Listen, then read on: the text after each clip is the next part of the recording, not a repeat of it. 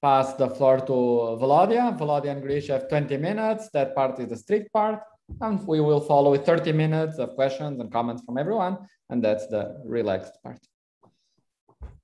So Volodya, you have, I believe you are muted. Or no, you are not muted, but I cannot hear you. Good. Do you hear me? Yes. And yes, I can hear you and I can see your slides. So I will start counting 20 minutes now.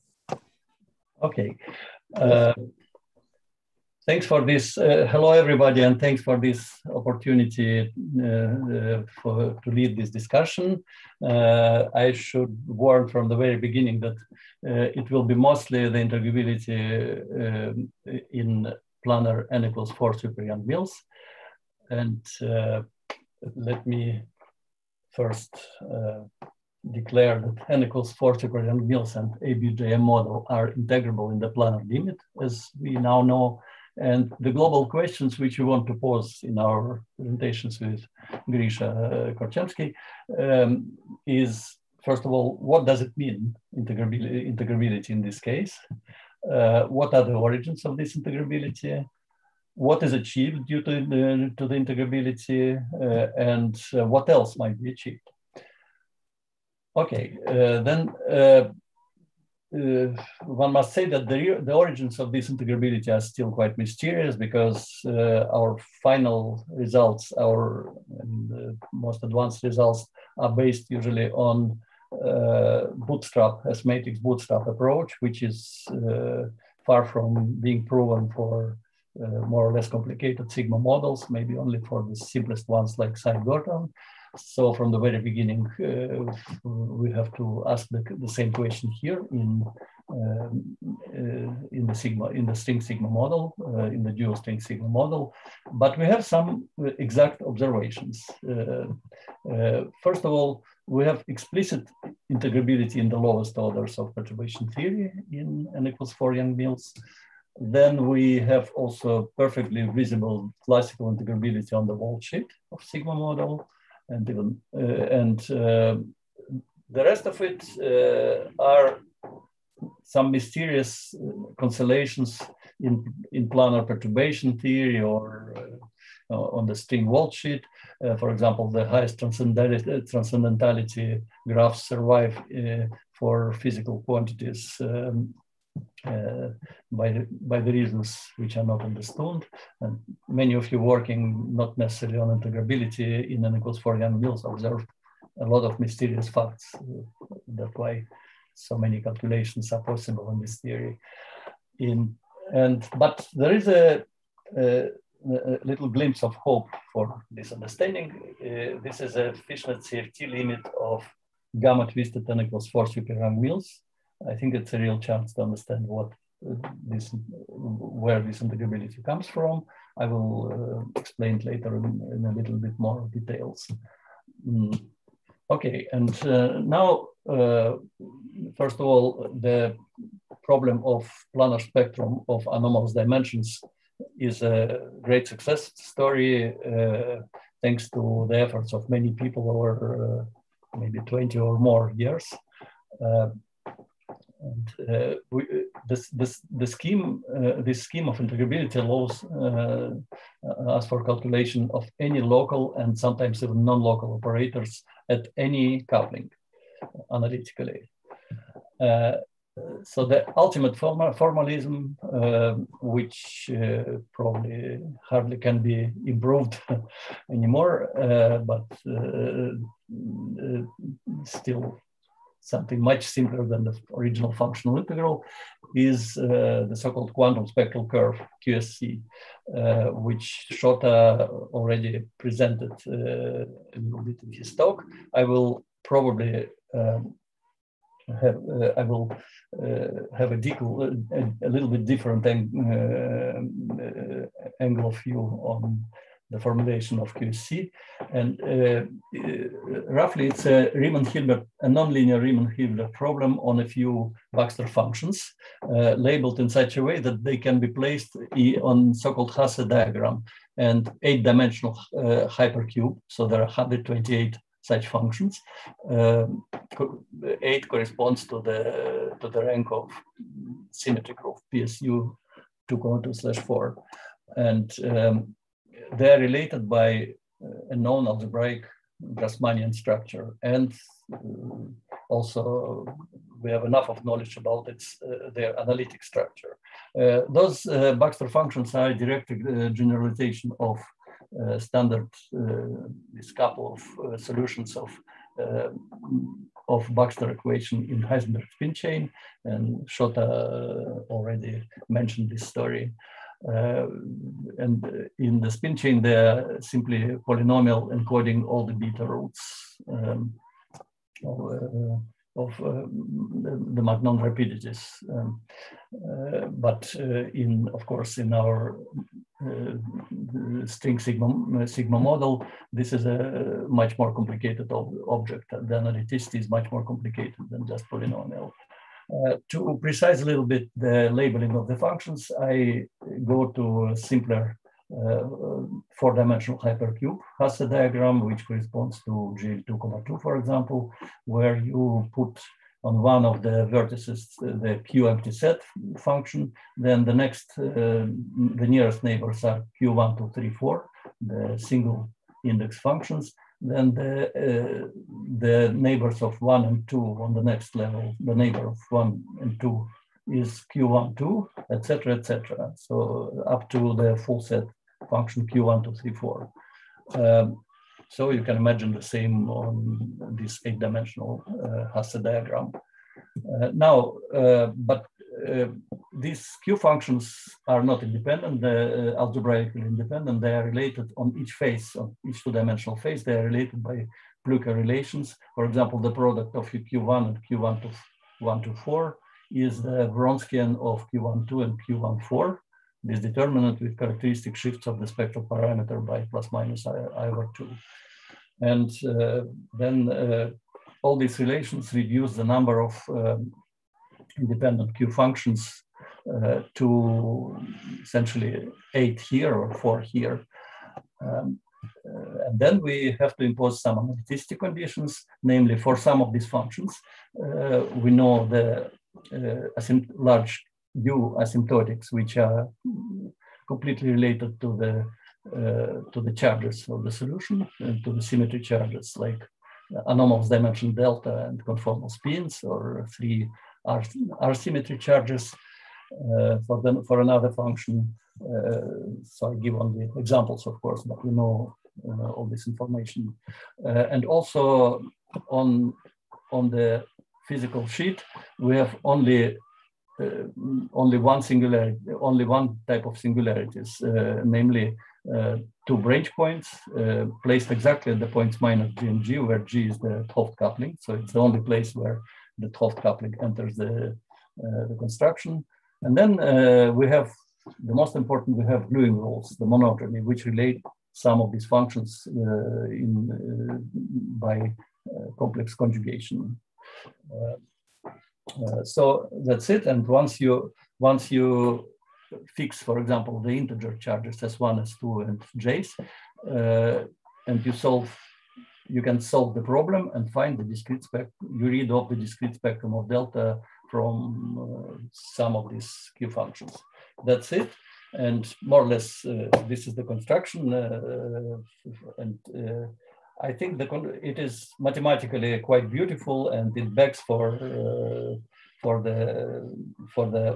analysis by mathematicians, and maybe the attempts to find more of such quantum spectral curves, maybe, and the corresponding theories which are behind them.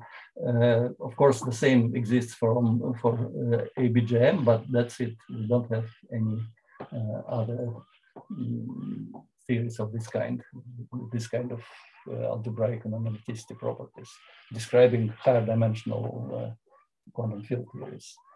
Okay, and then QSC provides 9 minutes. What, 5 minutes? Okay, great. You are at 9 minutes. I'm just warning. You are at 9 minutes. Right 9 minutes. Okay, 3 minutes more, and I'm done. So a few results obtained from this scheme are regular weak coupling expansion, then strong coupling, a few others, but not yet regular expansion.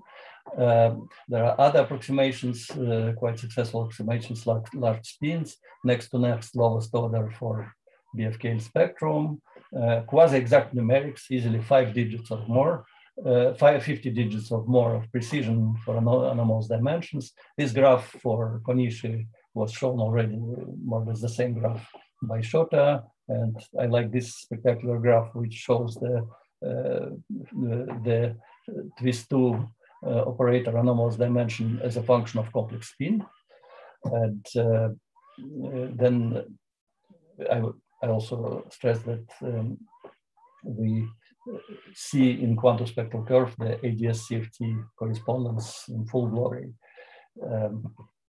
Okay, and then the last slide, the fishnet CFT limit, which corresponds to large complex twist and weak coupling. And the theory, one of the theories of this family has only one coupling, two scalars, two complex scalars with one coupling, sort of chiral coupling.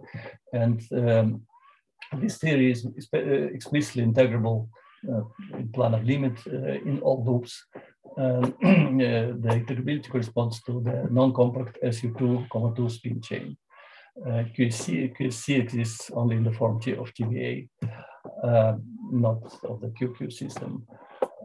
Feynman graphs for this theory represent the regular lattice. That's why it's fishnet structure. That's why it's an integrable statistical mechanical model. But there exists a more complicated dynamical fishnet, integrable fishnet structure for the most general three coupling model of this family, of this fishnet family. And you have three lines corresponding to three families of bosons and fermions. They are both here. And these lines can move through each other, giving every time a new graph if you cross the crossings by other lines. And you can always decode each of these structures in terms of Yukawa couplings and 5-4 couplings in an unambiguous way. So this is another sort of dynamical fishnet, already more complicated, whose integrability is still to understand in terms of spin chains. But I think it hints on maybe a regular dynamical lattice structure of planar graphs in the full n=4 superior annuals. So this is one of the hopes of understanding integrability. Also, the explicit ADS-CFT picture was constructed for fishnet CFT in terms of so-called fish chain model, a chain of particles on ADS or string bits on ADS. And there is also an interesting integrable model for O1 5 sigma model for dense fishnet graphs, hinting on another stringy feature of fishnet CFT. And also the fishnet CFT for two scalars exists in any dimension and is also integrable in the planar limit. Here I stop and I pass the baton to Grisha, and later we formulate our open problems and questions. Thanks. Thank you very much. Let's thank Volodya while Grisha sets up his share screen. And while Grisha sets up, I remind people that there are also more questions on Slack that Grisha and Volodya collected from the community. So. Do you see my slides? Yeah, please take over. Yeah. So we believe that planar and Ecole theory is integrable, and basically this statement based on two observations. One observation comes from weak coupling, that we encounter spin chains computing a dilatation operator, and strong coupling we know from ADS-CFT that we're dealing with sigma model which is integrable. And we believe that ADS-CFT organized in such a way that integrability is preserved all the way when we go from weak to strong coupling. I'm not going to discuss the proof of the statement. I will take another take on it. Namely, I will take it for granted the integrability is there. I will try to use integrability to discuss possibility of computing various coordinates in n=4 planar Ecole theory arbitrary valued Hoof coupling constants. And as we have heard yesterday, there was quite spectacular progress in solving this theory. And here I have selected 3 different problems. And these problems are ordered in the exponential order of complexity. So the first one is spectral dilatation operator. And as Volodya explained you, quantum spectrum curve gives you solution to that particular problem. Second one, on-shell scattering amplitudes. And finally, there is correlation functions. So our goal is just to compute all those coordinates in planar Ecole for any valued Hoof coupling constant by making use of integrability. It's a natural question to ask, what do we expect to find at the end of the day? And before answering that question, let me take one step backward and let me take as an inspiration what you know about classical quantum integrable models, the field that has been developed over many decades. And what you know from those models is that sometimes the dynamics, which looks very complicated in the regional coordinates, becomes kind of simple if you do appropriate change of the variables, which is canonical transformation in classical models or unitary transformations in quantum models. And one example, which already was mentioned by Shota yesterday, is, for example, separation of variables, planning separation of variables. So the main lesson which you could draw from integrability continuing in Ecole 4, one has to find appropriate coordinates in which complicated dynamics of planar Ecole 4 becomes kind of simple. And let me show that this philosophy goes very well if you go from scattering amplitude to correlation function. And as warm-up example, let's give an example of so-called Casper anomalous dimension, which is quantity which is important in all gauge series because it appears, for example, as controlling infrared divergence of scattering amplitude. It controls large spin asymptotic anomalous dimension, correlation function, etc., etc., etc. So what do we know about this quantity? So if you just start from V coupling, you turn on machinery of computing Feynman diagrams, and you will find corrections which are shown on this plot right here. And you see that if you start increasing number of loops from 3 to 4, you have unstable result. And actually this dashed line, which indicates the positional stability, is exactly the radius of convergence of this V coupling expansion, which Shota mentioned yesterday.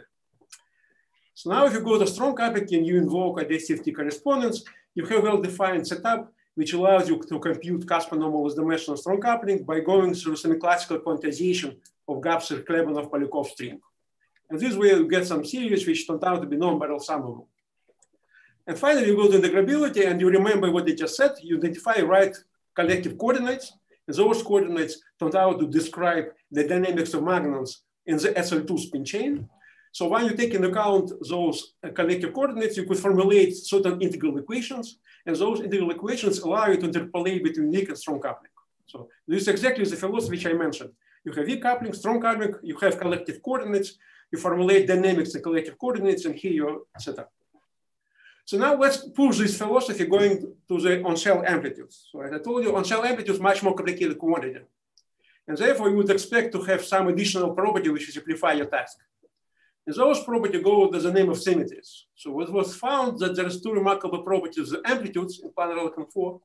One of them has to do with duality between amplitude and light-like Wilson loop. And this duality goes as follows. So you start from scattering amplitudes with K, etc., K1, etc., Kn on shell momenta of scattered particles.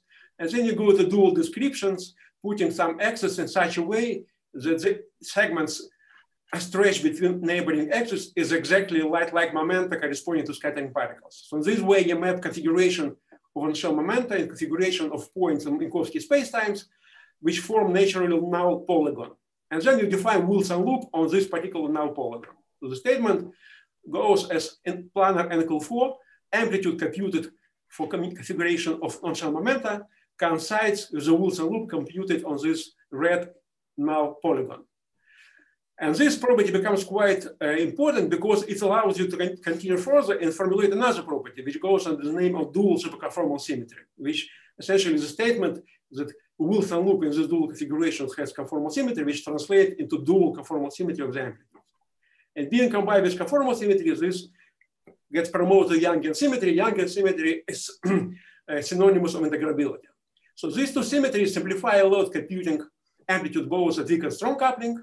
At weak coupling, this allows you to formulate a regular procedure of computing fast integrand, the defined class of function, and then bootstrap functions based on analytical properties.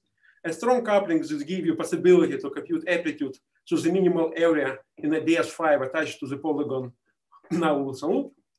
And then you go to the final coupling. And as I told you, the key point going from final coupling to identify this new collective degrees of freedom, which simplify your task.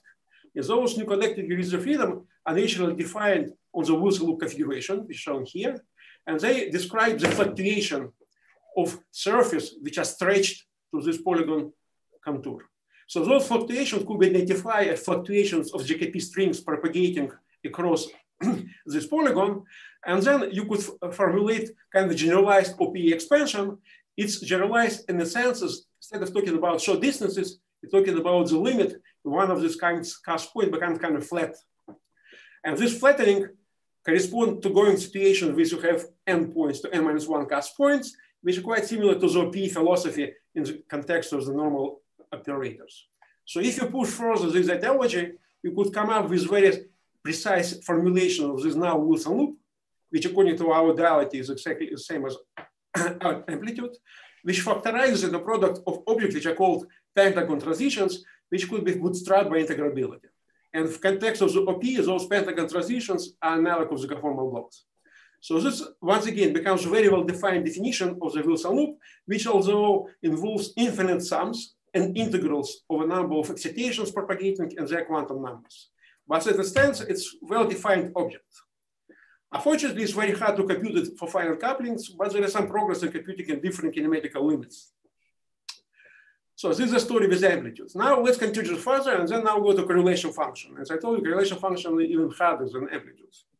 So how could one proceed here? So we start with the simplest correlation function, which correlation function of half BPS operators. So these are half BPS operators which build out of the R copies of the scalar field, appropriately symmetrized with respect to R indices. And this operator has some R charge, and the length of the operator or its scaling dimension is exactly the same as R charge. Now we want to compute correlation functions. The first and trivial correlation function is the one which involves 4 operators. So once again, you turn your Feynman diagram technology, and you could show that those correlation functions could be bootstrapped quite efficiently to first few order of perturbative expansion using superconformal symmetry plus additional OP constraints. So then you go to strong coupling, and strong coupling at CFT allows you to map the problem into problem of computing scattering amplitude on ds space. And there was recently progress in computing some loops on gravity side and swing sides. And then finally you come to the last step, and exactly the same as before, we have now to define those new degrees of freedom. And these new degrees of freedom appear in the framework which calls under the name of hexagonalization approach, which already appeared early this morning. And the idea of this approach is just to look for the all Feynman diagrams you could consider computing those correlation functions as forming some surface in the 't Hooft sense. And then you look for the surface and you start to thinking about the surface as a worldsheet of some effective integral two-dimensional theory. So then what you do, you chop it into different patches. In total, there is 6 patches. Excuse me, there is 4 patches for point correlation function with some holes representing operators. And then what you do, you resolve each patch by putting some full sum of the states. And those states describe the fluctuation at the top of the surface. So in this way, this correlation function could be written as these new effective coordinates into the product of 4 hexagon form factors, and hexagon because it comes from the shape of these patches. Each of these form factors could be again bootstrapped for any value of the coupling constant. And in this way, you get a representation for full correlation functions, which again is infinite sum is the integrals of those fluctuations which are propagated at the top of each hexagon and the cross hexagon. And those L's correspond to the R charge which are transferred from one hexagon to another one. So similar to the amplitude story, this is a well-defined representation, but it's very difficult to use it because of technical difficulties of computing. There is different limits you could consider, and one of the limits corresponds to the situation when each of these operators sitting in each of this hole has infinitely large R charge. In this situation, this 4-point correlation function in this effective two-dimensional field theory factorizes into the product of 2-point function. Each of these 2-point function becomes effectively octagon. So this is exactly the octagon which appeared yesterday in the talk of Frank Coronado. And this octagon becomes a very nice object because first of all, you could obtain very concise representation in terms of Fred-Gordon determinants. And secondly, applying the techniques for those Fred-Gordon determinants, you could get quite a number of analytical results.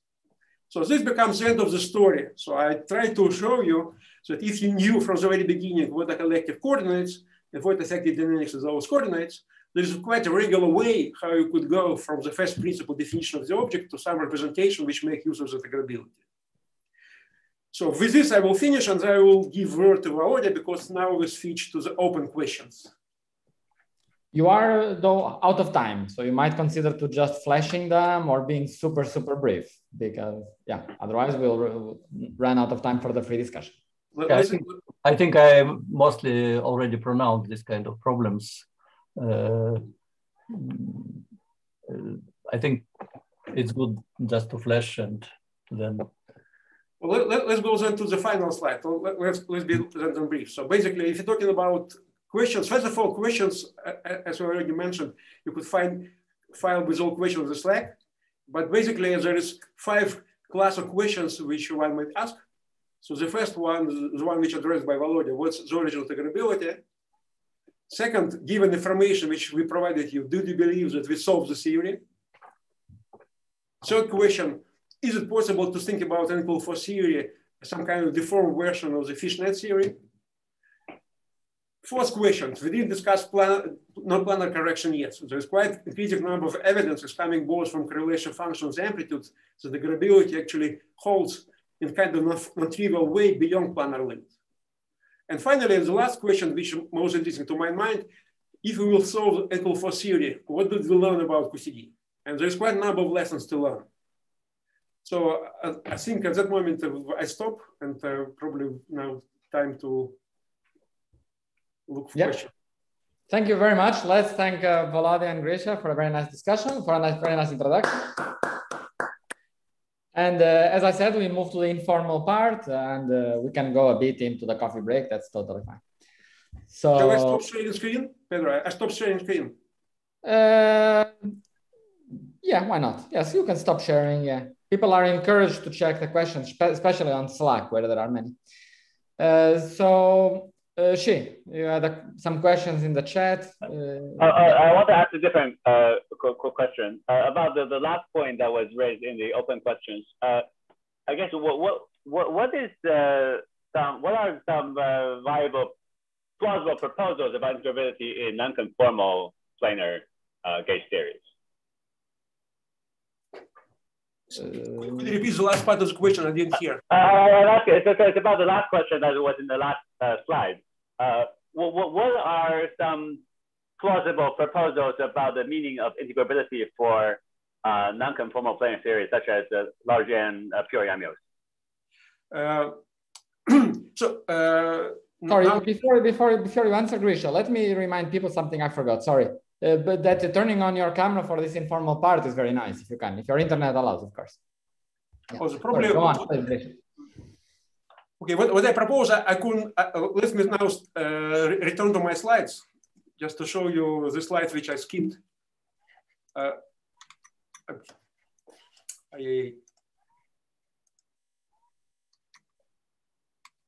Yeah, this one. Do you see my slide? Hello?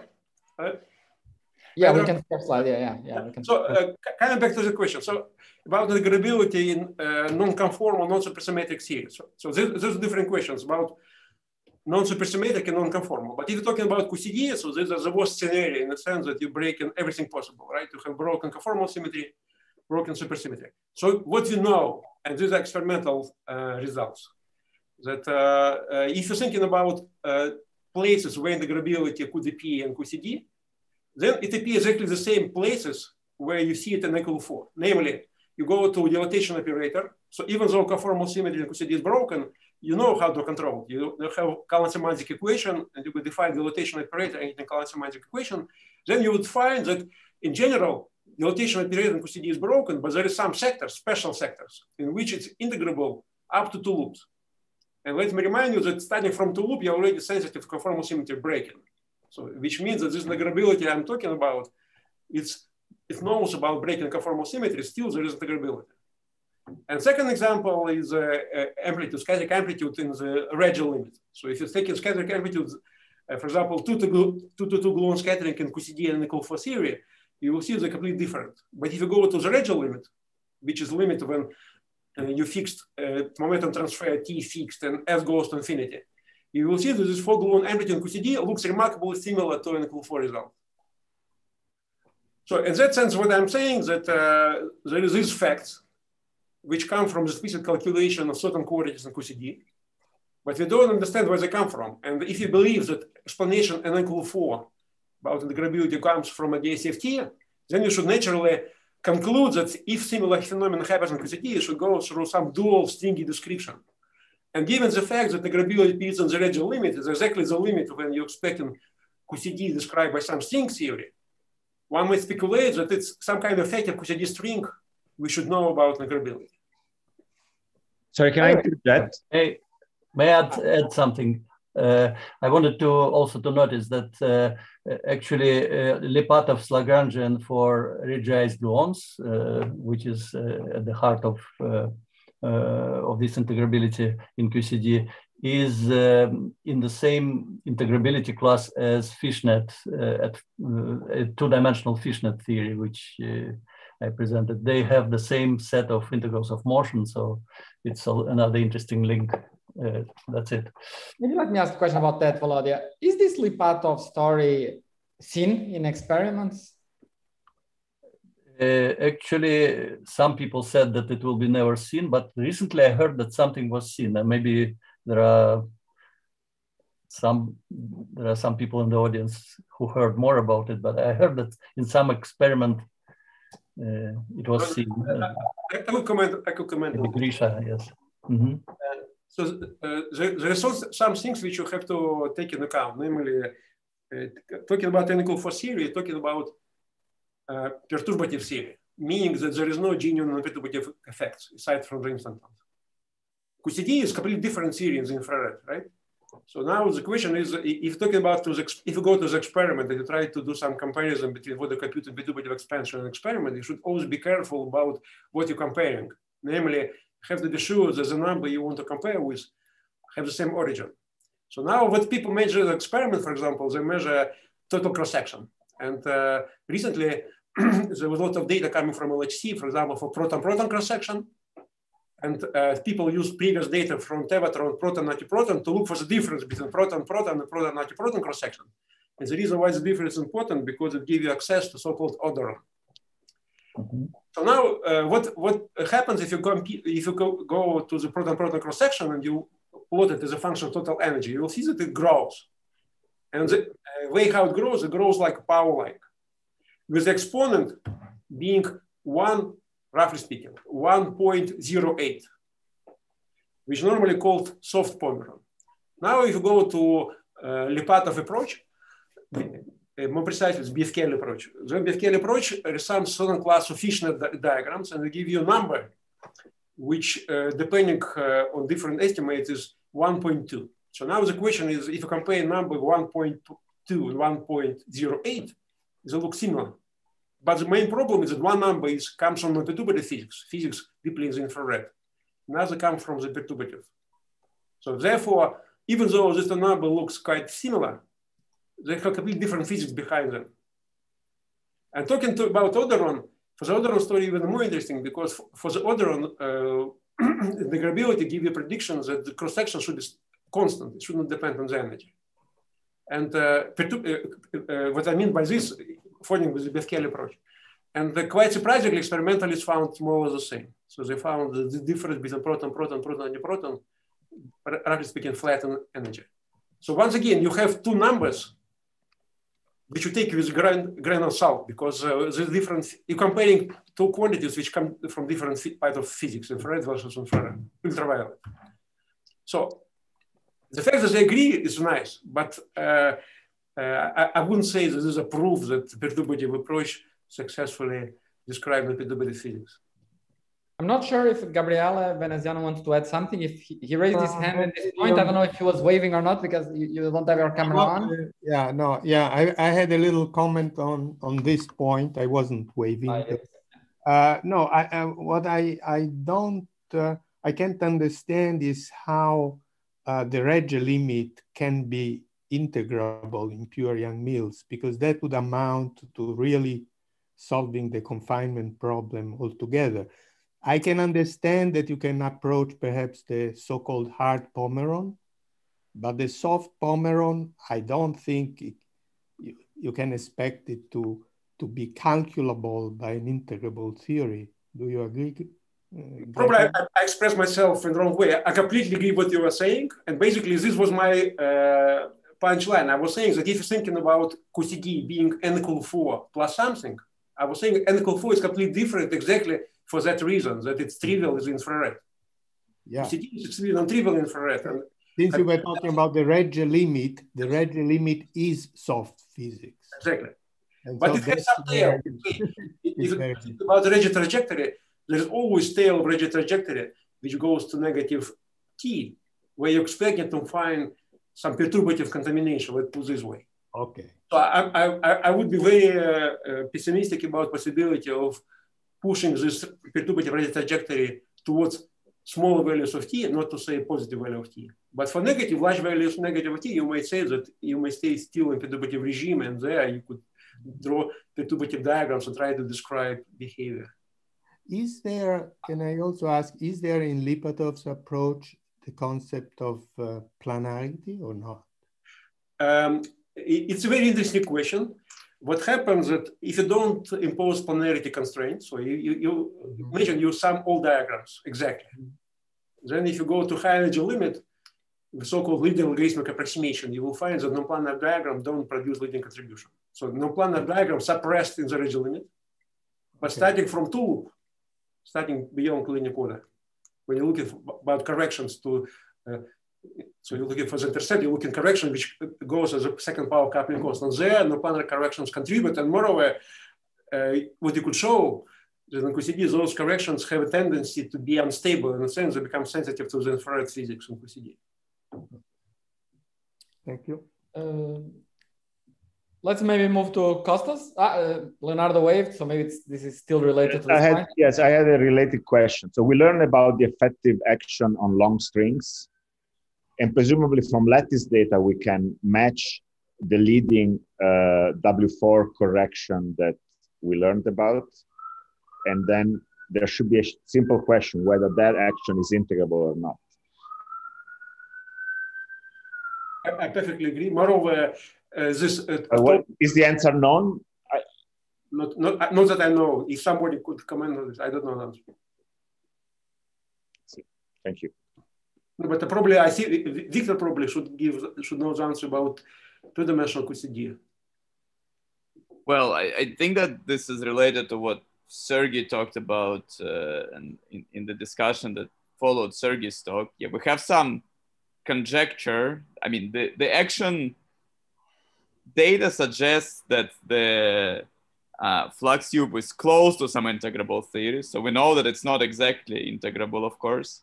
And then we have some conjectures that in the UV limit where you can possibly connect with perturbative QCD, integrability gets restored, but in some subtle way. We don't have an exact formulation, but the idea that there are some hard processes on the string world sheet that are integrable. But we know for sure it is not exactly integrable. Yeah, that we know for sure. Both in 3D Young-Mills and in 4D Young-Mills from lattice simulations, you can see the level splitting that prohibits integrability. In 4D, we know it theoretically. In 3D, we know it's experimentally. Thank you. Costas? Okay, I have a different question. It's about anomalous dimensions. Do we know the anomalous dimensions of multitrace operators for any value of lambda? Oh, yeah. Once again, if we know the dimensions of multitrace operators. The multitrace operators. This is, I think, a subleading order already. I mean, it seems that in the large limit, we only can say something about local single trace operators. So double trace would mean for me already a sort of a limit of 3-point function, yes, when you put two of them together. So I'm not sure. But let's say if you took a 2-point function of two multitrace operators, you can rid off the dimension as a function of lambda to leading order in the large n limit. That's true, but I don't think quantum spectral curve formalism can be used directly for such calculation. At least I don't know any of such suggestions. Or if we're just focusing now single trace operators, maybe there is a comment. somebody. There is what?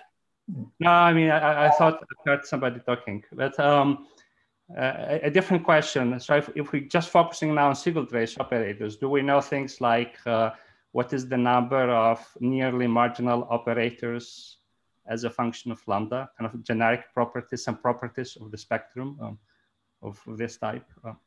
Because if you're taking the planar limit, once again, there's two different questions. If you're staying in the planar limit, those double trace operators kind of trivial. Everything factorizes into product of the correlation function with single trace. That sense, yes. But for example, if you couple the double trace with single trace, then it smells like a three-point function. Then you would need to consider higher point functions. You need to solve first the high point functions. So then, of course, you would be able to read them off as a limit, coincident limits, or factorizable limits of those. Mm-hmm. I agree. Already we have the technology to have this answer without doing this process. No, it's an interesting question. Who knows? Maybe the QSC can be generalized in this way. At least it seems simpler than just 3-point function. Yes. Let me make a small comment that one thing that we don't know yet how to tame completely are extremal processes from integrability, where, so for example, 3-point functions, which are extremal, which are ones where these double trace operators are most important, are very, very tricky because they're very singular to deal. It's typically easier to deal with things that are not extremal. One thing that is possible to do, but hard to do in practice, is to compute a 4-point function of single trace operators at genus order, at non-planar and so on. And then from the OPE, you could read off the dimensions of double trace. But in practice, it's not yet doable because of the complications that Grisha explained, that there are too many sums and integrals to do at this stage. There's one exception. So if you remember the story of octagon from Frank Coronado, so if you take about 4-point correlation functions that are operated with large R charge, so 4-point functions, then you take OP, as you said, across the diagonal. So you have 4 operators which sitting at the corner of the rectangle, so that they talk, each operator, because of the choice of the parallelization, talks only to its neighbors. And then you could take OP across the diagonal. These 2 operators don't talk to each other, therefore in the OP, there will be no singularity associated with the short distance between them. From this OP, you do have access to the double trace operator with large R charge. And then if you look in the papers on the octagon, you will see there is a explicit expression. And there basically, you could find those anomalous dimensions for these particular operators for any value of the coupling constant. The other question, the kind of how many nearly marginal operators you have as a function of lambda? Is this something? No. Single trace or double trace? Single trace. Yeah. It's a question about solution. Let's say it's a question like in story to B times Z. So it's just draw the analogy. So at one loop level, you know the anomalous dimension described by eigenstates of the Heisenberg spin chain. So more or less you're asking the question, you specify quantum numbers of the operator, and you're asking how many states you could get a solution to those to be that equation. I think these are well-defined questions. I don't know the answer. Maybe Vladimir knows. Not really, not really.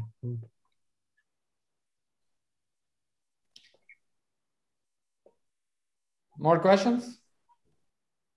There is a question. Marcos Spradlin, do you want to unmute yourself and ask the chat question? Or if you just write no in the chat, maybe I can. If there is an Landau equation, a strong coupling. Okay. Okay. What is the question?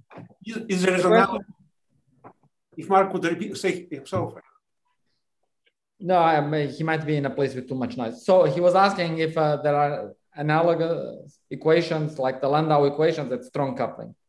So these are equations that govern the singularities of amplitudes. So do we see them at strong coupling? I think it's. The answer is yes. And if Sasha Zhiboyedov is there, he's better qualified to answer the question. It's about bulk singularities. So if you're thinking about computing for a 4-point correlation function of the simplest operators, similar to those. Yes. Let's go on. Yes. So if we have correlation functions, Then if we're talking about perturbation theory for correlation functions in the bulk, it is again a product of propagators integrated over the vertices. And then one can derive Landau equations in exactly the same way. That's what we discussed with David and Juan. Now, my understanding is that what Marcus is asking is probably slightly different, which is that if we have a so in the bulk perturbation theory is the answer, I would say yes. But if we are talking about finite lambda, and if the question is what are the singularities at finite lambda and integrability, okay, yes, then I don't know, but maybe someone else knows.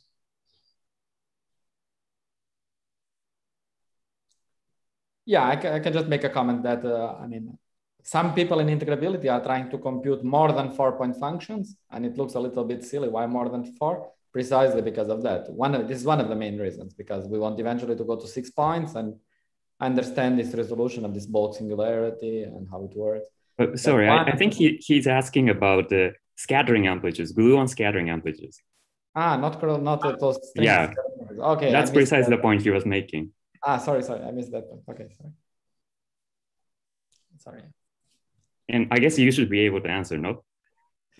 No, because clearly I was looking for waving hands, and then I heard half the question. So maybe if you summarize the question again, and maybe, but let's pass to Igor so that I can breathe again. Yeah, thanks for the discussion. I guess QCD we know is hard. It's unlikely to be exactly integrable just from numerical data from the lattice. And N=4 Superieure Mills has these wonderful properties, but there are lots of theories in between. So one question could be, is there some other really nice some theory with reduced supersymmetry, which happens to be exactly planar integrable? I mean, just to add to the pool of questions. I think Eli has something to add about this. Can you add, Eli? Yeah, we put out a paper a few days ago where we look at N=2 superconformal theories, and we find signs of integrability, but it's of elliptic type. So it's much more complicated than what we know from N=4. And of course, what we did is one loop. So there is really a lot to, it's really just the beginning. But maybe one thing which I didn't have to say about, that there is some property which we observed for quite a number of different quantities, which already mentioned about this maximum transcendentality weight property. And this property has standard experimental observation. Namely, you take certain quantities in Ecole series, and then you go to other series which have less supersymmetry. And then what you will see is that for a special class of quantities, not general statement, but special class of quantities, you will see the final result looks like you take an N=4 result and you add something which looks much simpler. So this property, we don't understand neither where it comes from N=4, but it's kind of experimental fact. N=4, its property is there. And it's not clear why this property get deformed if you go to series with less supersymmetry. Well, let's have Shot is waving. He might have something to. No. I just had like a follow-up question to Eli. So you found some nice structure, but it doesn't seem to fit in the ordinary framework of integrability, because if you want to construct a state, like a 2-Magnon state, then there is some like a process in which the momentum is not conserved, right? If I understand correctly. And so this is correct, but this is because we wrote, at least for now, we wrote everything naively. We using momenta. The correct way to do this is to start using theta functions, because the model is really elliptic, and there is not clear what will happen to all of these momenta. So this is an exercise to be understood, basically. I hope that all of these extra shadows of the momenta will all fit in the theta function, but this is some serious work to understand. I see. And there is like a no known like a useful method to construct like a higher conserved charges and like algebraically construct the states? No, there is algebraic Bethe ansatz for elliptic models, for dynamical elliptic models. But I mean, I can say some things. I don't know how long I should go on for. So the trick is you need to understand what is the corresponding vertex model. So for n equal to 2 theories, now we say that there is a 15 vertex model. And first of all, you need to properly construct this model. Maybe this model has a star triangle relationship. So this is where you start from. This is the equivalent of the Young-Baxter equation. And then you need to translate this to Felder type dynamical Young-Baxter equations. This is the framework. And do you think you can go to Veneziano limit?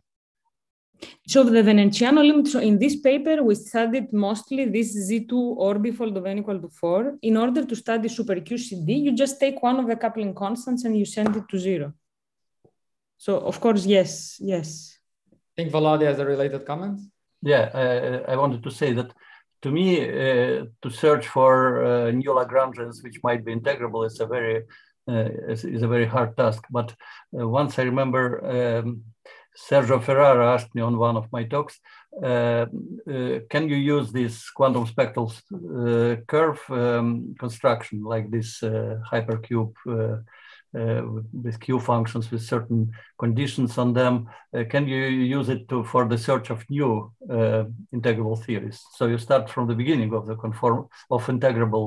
from the integrable structure. Supersymmetry is a very nice and simple thing. It's said like a rotation of this cube on a certain angle. So it might be a search tool for new such theories. That's what I wanted to propose. Integrable theories. Or at least we might understand why only those two are integrable, like EBGM and n equals 4. Is the scheme is so tight that it admits nothing else. I have a kind of a silly question for Volodya. Volodya, how do you imagine the 4-point function of 420 prime operators looking like in the final solution? These operators are trivial, they are vacuum, right? There's nothing. What will it be? Some integral over some Q functions, some multiple integrals, some integral equation, some functional equation. How do you think the 4-point function of 420 prime operators will look like? The only idea which inspires me here for the answer is that I would think of the corresponding group structure, namely to look for the analogy with Clebsch-Gordan coefficients, integrals of characters, etc. I think this gives the analogy, like from the matrix models, what are these 4-point functions, multi-point functions. And of course, Q functions are a new object with respect to simple group theory, but still these integrals of Q functions remind me the integrals of characters.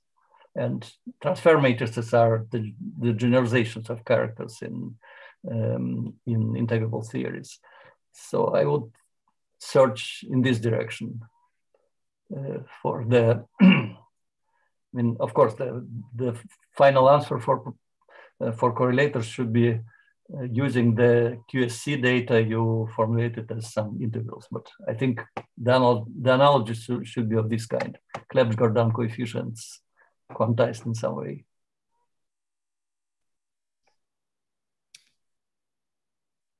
Thank you. I suggest we thank Volodya and Grisha for this beautiful discussion. But as usual, we have time before the next talk, so we can continue a bit more informally. Let me confirm at what time is the next talk.